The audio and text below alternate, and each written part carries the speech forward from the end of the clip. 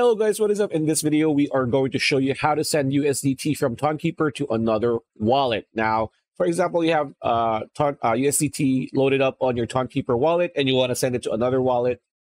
It's very easy. All you need to do is, of course, tap on send.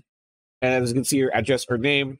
So this is where you're going to pretty much send the wallet address of your Ton to another wallet, right? So leave that. And for example, let's use coins.ph, right?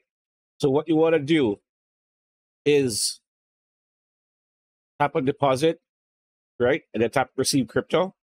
And here we're going to choose USDT because that's what we are looking for, right? So Tether USDT, let's use that.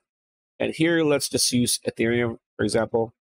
And here is going to be our coins.ph address. So all you need to do, again, it's blurred, is tap on copy and then go back to your Tonkeeper recipient address and just paste that and then just put a comment and then it's going to be good to go. It's red because it's on Ton, but it's the same thing if you have USDT.